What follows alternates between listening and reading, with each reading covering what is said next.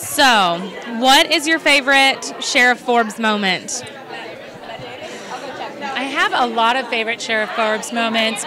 Almost any time I'm working with Ian, and because I've done so much with him and how he's become my best friend, you know.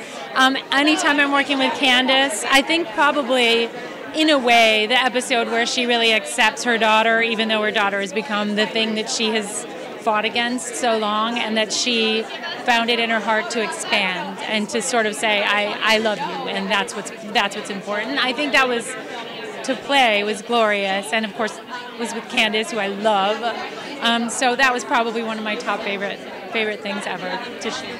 Do you have a favorite moment over the show at large, over 100 episodes? Yes, people are asking that, and I keep saying a lot of different moments come to my head. But I mean, there's different kinds of moments on this show, like the moment when Damon kissed Elena, and it wasn't Elena, it was Catherine. Remember at the end of season 1, and your stomach flip-flopped, and you're like, he's kissing her, oh my God. And then you're like, it's not her. I mean, I loved that moment. I loved the moment when he kissed her and it was her.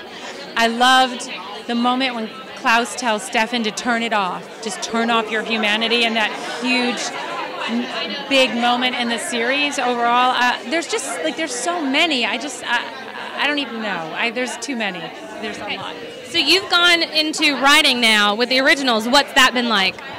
Oh, it's been great. It's really, really fun to see it from the other side, to see that on our side as writers and producers, it's as passionate as it is on the actor side, it is on the directing side. Everybody is so in love with these characters and so defensive of them, and really wanting to give them as full and rich and meaningful a life as we can. So it's great to see, and it's so much fun. It's so much fun.